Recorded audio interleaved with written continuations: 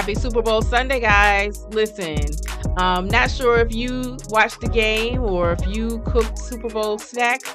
We did not do any snacks. We did a full meal. But prior to that, I had to get myself some wine to give me a little motivation.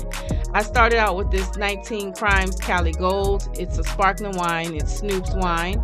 It is 11% alcohol by volume. It's loaded with citrus and tropical aromas and flavors.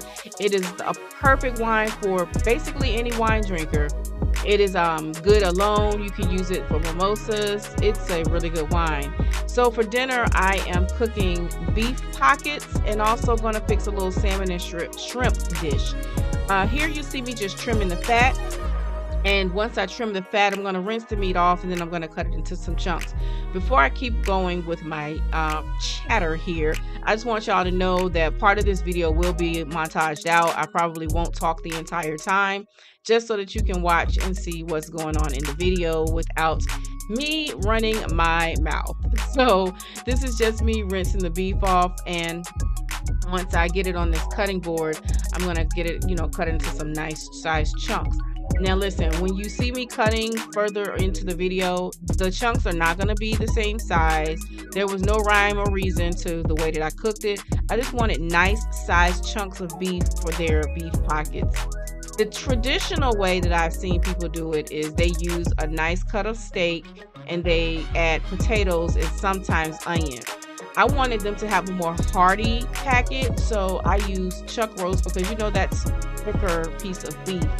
Here I'm seasoning it, and I'm trying to show all you the seasonings on the screen here so that you can write those down. Again, I don't measure. I kind of season to eye, and depending on what the food is, I'll season to taste. A tip for me that I started to do during the pandemic was to create my own seasoning blends. And then once I created the seasoning blends, I would taste it, dampen your finger and taste it to see if it's a good balance of seasonings in your whatever kind of vessel you're mixing your seasoning in. Because that way, you can have some pre-mixed seasoning blends for whatever you're cooking. And, it sometimes can cut the time out from having to use individual seasonings on your food. But as you can see, I did not do that today. These are all individual jars, and I hope you were able to get a screenshot of what I was using. So once again, this is beef pockets, and after this, I'm going to do some cutting of some peppers and onions, and that's going to also go into the foil pouches with the beef. All right, so this is me just cleaning off everything. Of course, who else is it, Tanya? It's me. So, listen, I don't use gloves in the kitchen that often. It actually depends on what I'm cooking. But I didn't have any gloves in the kitchen to use today while mixing the meat, which was totally fine. It wasn't too messy. But, for those who are grossed out by touching meat, which sometimes I actually am, I suggest getting and keeping some gloves in your kitchen. I can't remember if I told you guys earlier, but instead of cooking the onion and garlic in the pan by itself just to get those aromatics going, I decided to just chop up the garlic and actually minced it and added it to the bowl with the beef. That way, when I put the beef in the pans, I will be one pan, girl.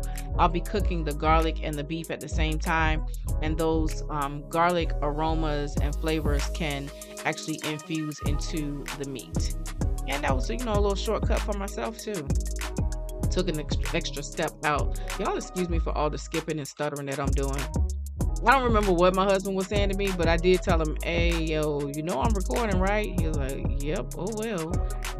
So, kiss to my husband. Here I'm just dicing up when I sliced up onion to put into the foil packets. And here I am cutting the insides out of the peppers. And I often save my seeds because you guys know I like to garden. So this is just the insides of each one of those peppers. I'm going to dry those seeds out and save them for next year's gardening project.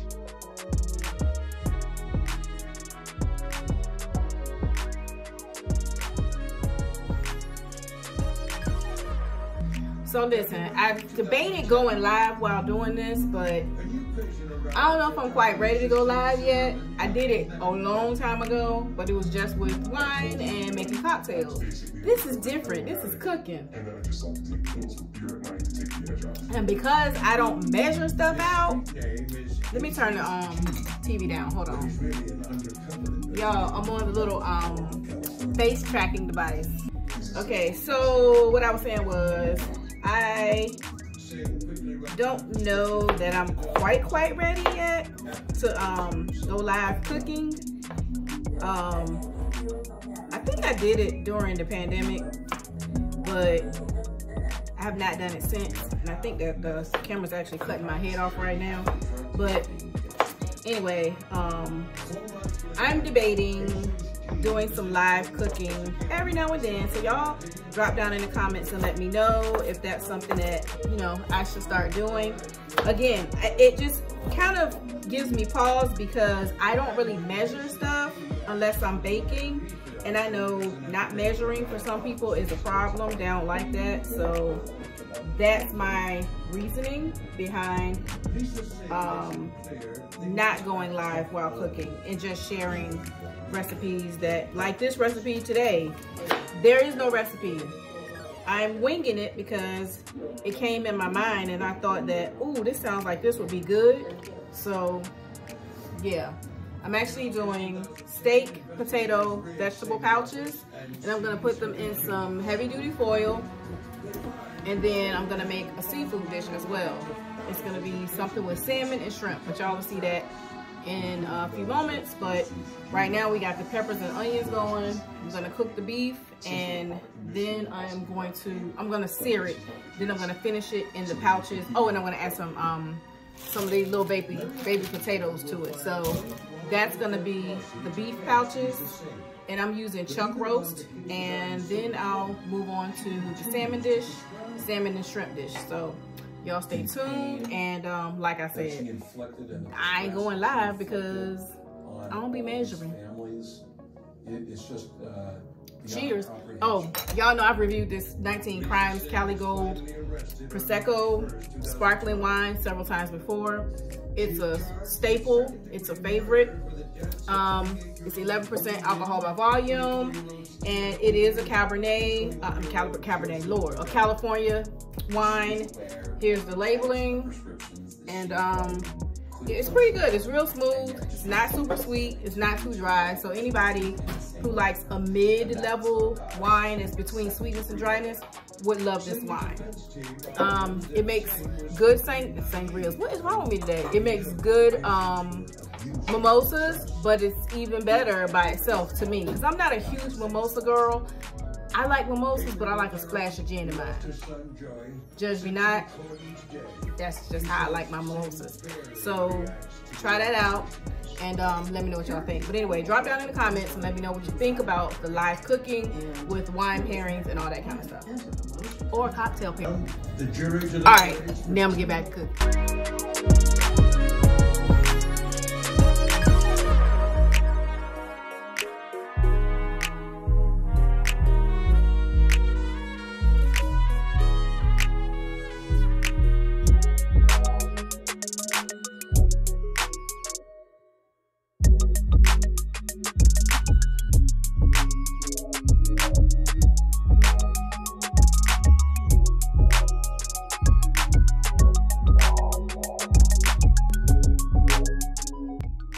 All right, so this is the mixture all together in the pan. I used red, yellow, I think they were like mini Yukon Gold potatoes, purple potatoes, and red potatoes that come in the bag. So that's what we have here. I mixed it all together, put it in the foil pouches. Lord, I can't talk. And then I cooked it on 375. That was my husband. He wanted to take a picture of it to show someone, you know, different ideas of weight gain meals. I'm not having it, and you know, I ain't trying to gain no weight, but it is what it is. So this is going to be for the salmon dish. So in my mind, I was going to do like these brown sugar salmon and shrimp bites, and I was going to dress it with the peppers and onions. My goal was to actually cook the salmon and the shrimp separate and then cook the peppers and onions and serve it all together like that. But once I saw the salmon kind of breaking up, I just decided to make it one big mixture and cook it all together. Of course, I still was going to add the brown sugar because I wanted that sugar element, which is surprising because I'm not typically one that likes a lot of sweetness to my foods that should be savory. And to give it like a little tropical element, I decided let's add a little bit of pineapple because y'all see those recipes out there that are like, I think it's like a pineapple stuffed with fried rice and shrimp or some other meat. I think I've seen it with beef. So this is kind of my take on that. Instead of stuffing a pineapple, I decided to dice the pineapple up and add it to the mixture and just cook it all together stovetop first, and then I was going to put it in the oven. So those are the steps that I was going to take, and I'm going to stop talking now and let you guys finish watching.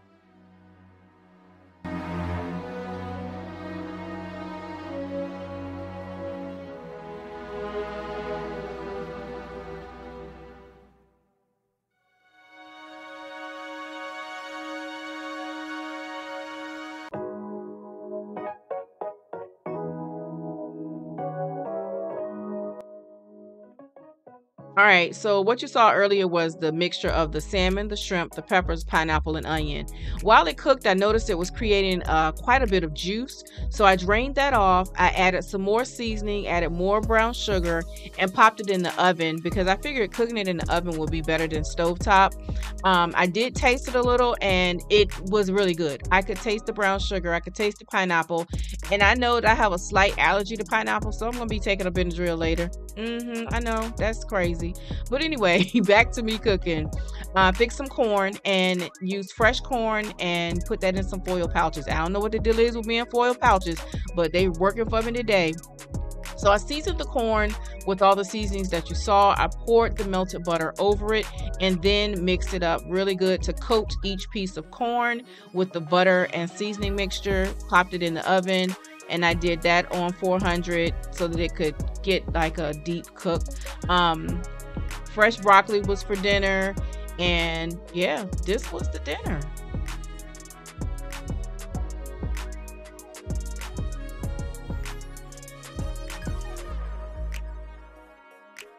All right, here's my plate. So that is the salmon, pineapple, shrimp mixture with the peppers and the onions.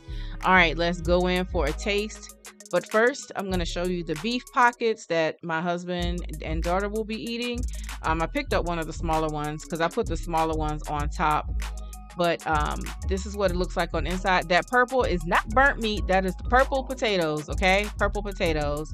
And they said that it tasted good. So I was excited about that. Now let me try my food. But first, we got to say our grace.